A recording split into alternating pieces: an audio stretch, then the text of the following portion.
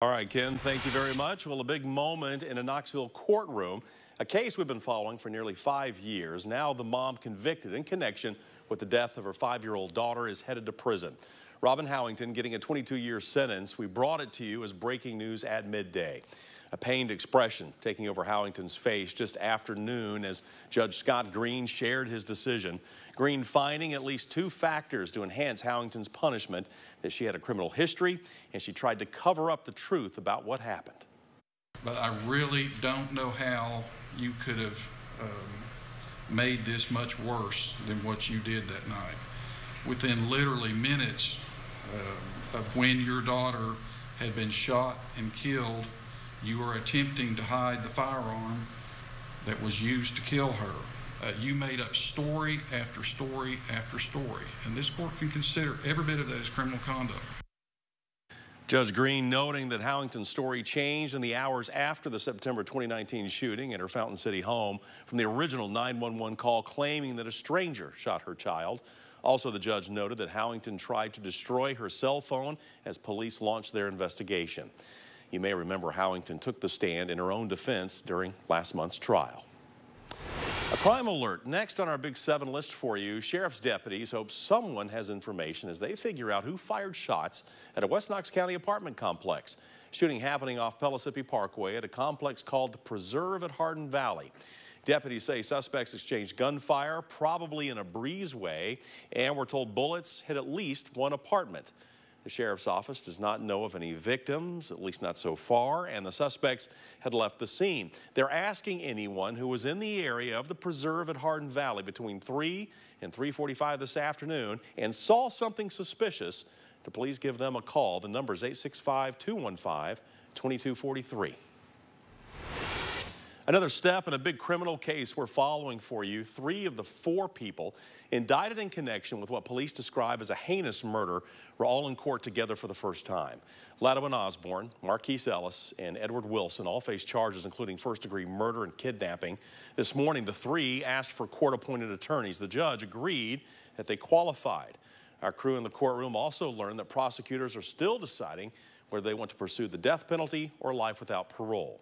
A prosecutor is telling the court they are waiting for a final autopsy report before making that call. With that in mind, the judge said that he would wait until their decision is made before setting a trial date. The next court date, by the way, is set for June 21st. Osborne, Ellis, and Wilson were indicted in connection with the murder of Danishka Mejia, found dead at a home on Gilbert Drive in South Knoxville. Now, police said Mejia reported being the victim of a sexual assault just hours before she was killed and allegedly named Osborne as the suspect. The 3 were indicted along with Osborne's mother, Angela Greenberg, who is accused of accessory after the fact and tampering with evidence. Of course, we'll stay with this case as it moves through the court.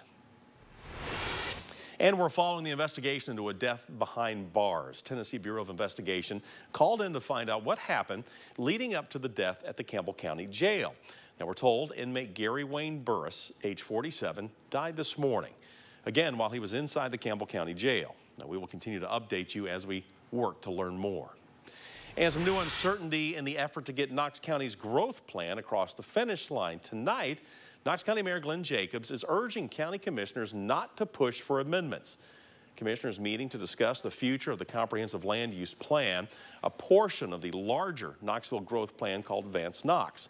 Now, this follow-up meeting comes after members of commission asked to make amendments to the plan before voting on it Monday, which would be the last step before the plan would be enacted.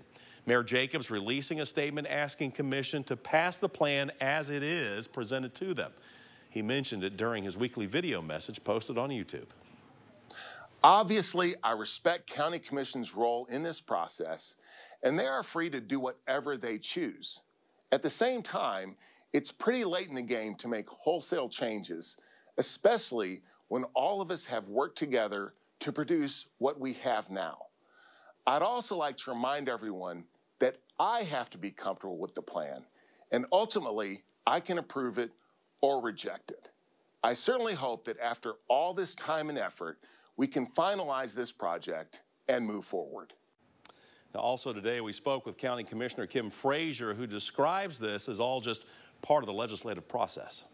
I know that there's been kind of this us versus them misinterpretation, and it's not that at all.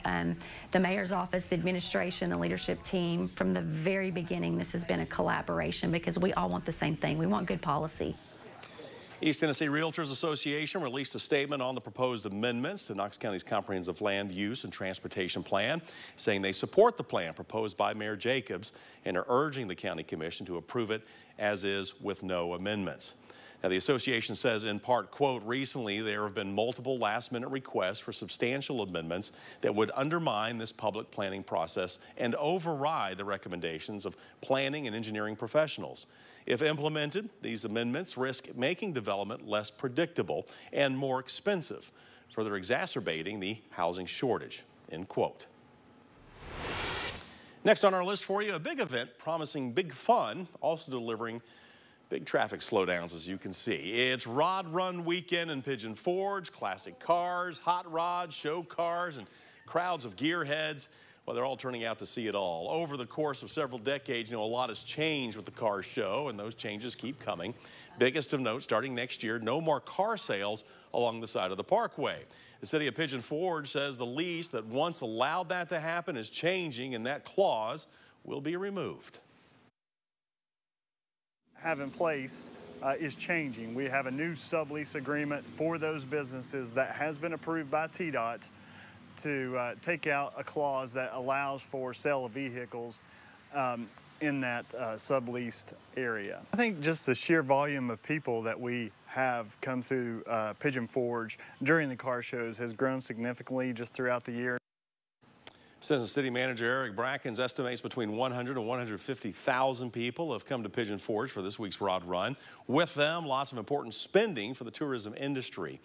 And if you don't need to drive through Pigeon Forge tonight or tomorrow, there's going to be some pretty intense traffic backups along the parkway, so you may just want to avoid the area. What you see behind me here, this is the TDOT map, and you can see the red, some of it deep red, along the parkway, Teaster Lane, 449. This is along the main stretch, though, that's really impacted. So, again, just watch out for that heavy traffic through tomorrow there along 321.